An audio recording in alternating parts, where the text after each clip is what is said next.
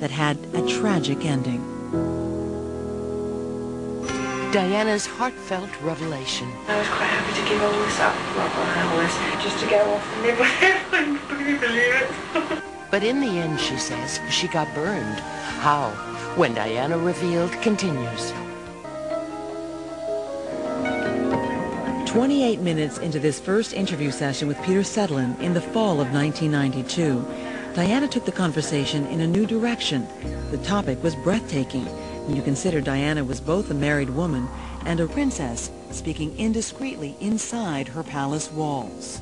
Actually, one of the biggest crunches in my life, which I don't find easy to discuss, was when I was 24, 25, I fell deeply in love with somebody who worked in this environment. And he was the greatest friend I've ever had. She was quite honest, it seemed, with you about her feelings for someone who worked inside the palace. Yeah. She needed somebody who would let her be herself, who would look out for her. Diana didn't tell Sedlin the man's name, but she was talking about her bodyguard, Barry Manicky. In 1985, 7 years before she sat down with Peter Sedlin, her 4-year marriage to Prince Charles had all but broken down. She suspected her husband was secretly seeing Camilla Parker Bowles, and Diana, then 24, had begun to show interest in the 38-year-old Manicky. Father was wandering around trying to see him. I just, wore my heart on my sleeve and was only happy when he was around. And then... So you had an intimacy, yeah, which you weren't getting. Yeah. Sedlin asked Diana whether she thought of the bodyguard as a kind of father figure. Yeah, I suppose you could say I did, yes. I'm sure I did. I was like a little girl in front of him the whole time. Desperate for praise. Desperate. Diana confided to Sedlin that as she became closer to Manicky, she even half-joked about running away with him. I mean, I was quite happy to give all this up. Well, all this. At the moment, at the time, it was quite something to have all this. Just to go off and live with everyone. Can you believe it? Well, one can. And he kept saying he thought it was a good idea too. Were these idle fantasies or signs of much deeper, more intense feelings that then became physical? You're saying that they have an exception. No. There was not a romantic relationship? There may or may not have been, but that's not what she said. And in many ways, I don't need to know. It wasn't the most interesting thing about her sex life, I'm afraid. Whatever the nature of Diana's relationship with Barry Manicky, newspapers have reported it was a full-blown love affair, though Manicky's wife says there is no proof. Gossip about the Princess of Wales and her bodyguard spread through the royal household like wildfire. They all got so difficult, and people got so jealous and bitchy in this house, and eventually he had to go. And it was all found out, and he was chucked out. It wasn't clear to Diana what her husband knew about her relationship with her bodyguard. But after Manicky was moved from protecting Diana and dismissed from royal service a few months later, Diana got the shock of her life. While she was riding in a limousine with Charles on the way to a premiere at the 1987 Cannes Film Festival, he turned to her to tell her about an incident the previous night involving Barry Manicky. Charles was casual, but to Diana, the news was an unbelievable bombshell. And Charles said to me that he was killed in a motorbike accident, and that was the biggest blow in my life, I must say. That was a real killer. Diana said revealing the news in such a casual way on such a formal occasion was a particularly cruel and callous move by her husband. And Charles thought he knew, but he never had any proof. And he just jumped it on me like that. And I wasn't able to do anything. Crushed as she was, Diana still had to put on her happy royal face for the cameras at Cannes. I just sat there all day going through this huge high-profile visit to Cannes. Thousands of press. Just devastated. Just devastated. Can't you know, I wasn't supposed to smile as much as I did, if you know what I mean. But then when I got out of the car, no. The show was On that night in question, when you look at the pictures of Diana at Cannes, she looked as though she didn't have a care in the world. She was radiant, she was all smiles, and this, I think, is one of those central moments in Diana's life. She finds out that the man that she's infatuated with at that time has died, and yet she's able to project this fairy tale image of the glamorous princess.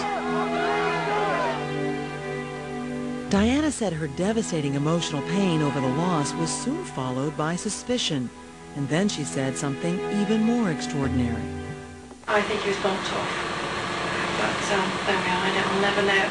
She did say something that you didn't follow up on, and I'm wondering why you didn't. She said that she thought that Barry Manicky was bumped off. Mm-hmm.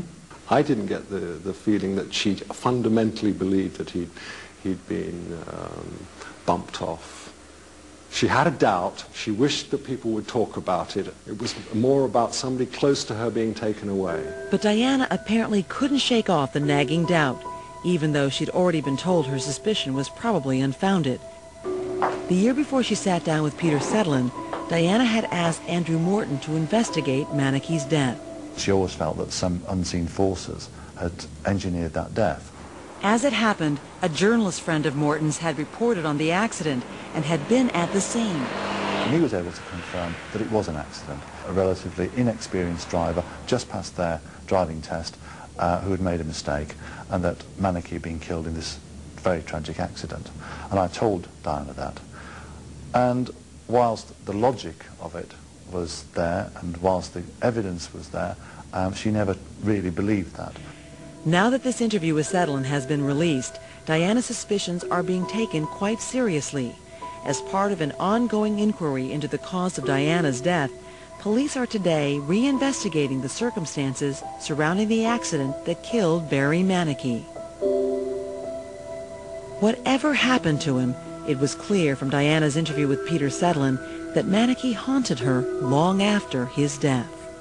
She even went to clairvoyance to try to contact his spirit. I used to have really disturbing dreams about him. He was very unhappy wherever he's gone to. And so I went and found out where he's buried and went to put some flowers on his grave. Arriving at the cemetery, Diana discovered she was in the right place, but there was no tombstone. Manicky's body had been cremated there, his ashes scattered. He just chucked over the ground. That was absolutely appalling me, but there we are. I was in a position to do anything about it. So she laid the flowers anyway. And the day I did that, the day the dream stopped. It's strange, wasn't it? It's like sort of recognition. Diana's relationship with her bodyguard may have awakened new emotional depths within her, but it also taught her a harsh lesson. I should never have paid her fine, I did, and I got very burned. But getting burned may also have made her tougher. As the conversation continued, she was about to reveal how tough she really was. A family feud boils over, and Diana lashes out with all her fury. I wanted to drop that stepmother of mine because she brought such grief.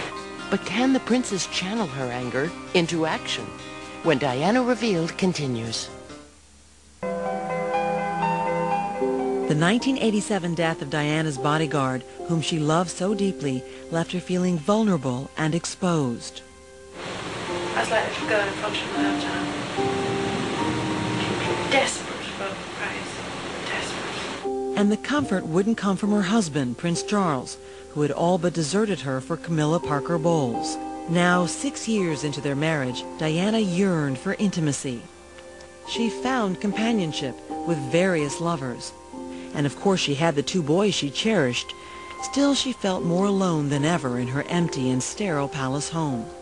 As Peter Sedlin saw it, the emptiness she felt echoed the loneliest moments of her childhood. It was grim, really grim. It was difficult.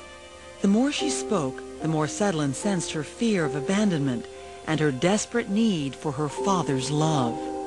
Sedlin told Diana that confronting her past was the first step toward becoming a self-assured and independent woman. You know, this gap between a child and an adult is tiny. We all pretend it's huge. It's tiny.